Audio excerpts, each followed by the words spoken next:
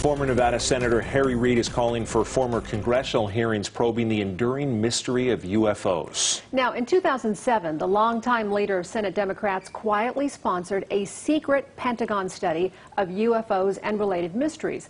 The program was based here in Las Vegas, but it ended back in 2012. Now, in his first on-camera interview in more than a year, Reid says both Congress and the Pentagon should take a fresh look at the topic, and he intends to help make it happen. The I-Team's George Knapp has the exclusive story. Some people say, why is Reid doing this? He doesn't know anything about science.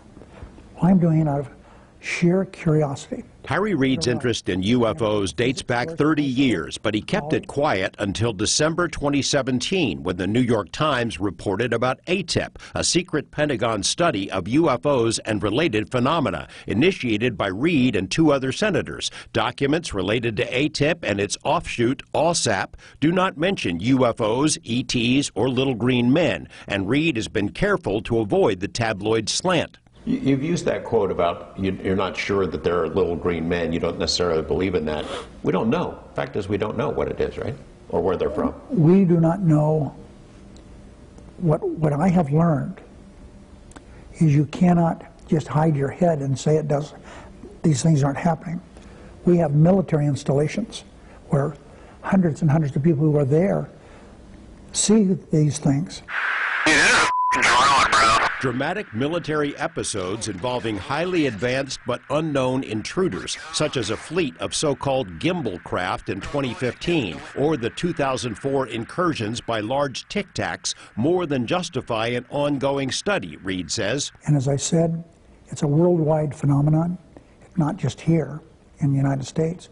There are certain places we really don't understand why, that there's more occurrences and have been over a long, long time. The study based in Las Vegas explored topics far beyond the nuts and bolts of flying saucers. Physicist Dr. Hal Puthoff assigned 38 topics to academics and experts, tasking the authors to project to the year 2050 and speculate on what our cutting-edge technology might become. UFOs, whatever they are, have already demonstrated some of what is possible. In July 2018, the I-Team first released the list of those papers. 2 weeks ago, the DIA confirmed the list when it released a letter from the late Senator John McCain, who'd requested all available materials from ATIP for his Armed Services Committee. Reid and McCain were from different parties, but were close. Sure, John knew what I was doing. I mean, he didn't hide the fact that he was interested also.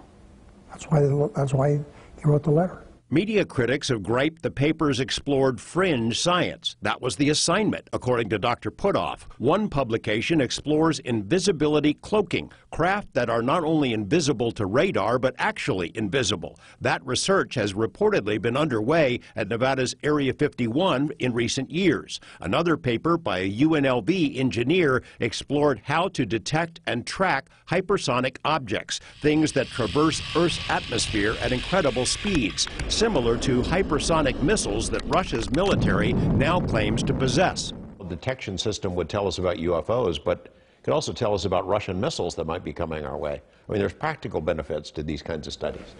Of course. One of the papers on the ATIP list focused on metamaterials, exotic compounds that could explain the physics of UFOs. Since ATIP ended, private groups, such as the To the Stars Academy, have scoured the planet seeking bits and pieces of supposed wreckage for testing. Former Pentagon intelligence officer Lou Elizondo is spearheading that effort. In 2009, Senator Reid tried to turn ATIP into a special access program, in part so it might gain access to evidence that has not yet been made public. It suggests that maybe there are other studies or programs that might shed light on this mystery? Other programs that have been done and information they have, including different pieces of evidence. George Knapp, 8 News Now.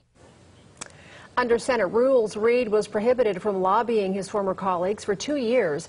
That time limit, though, expired earlier this month, and he's been making calls to key people in Washington about the issue. And we asked Senator Reid if he thinks it is time for an official disclosure about UFOs. You can see his answer on LasVegasNow.com, and the I-Team will have more from the interview in the days ahead.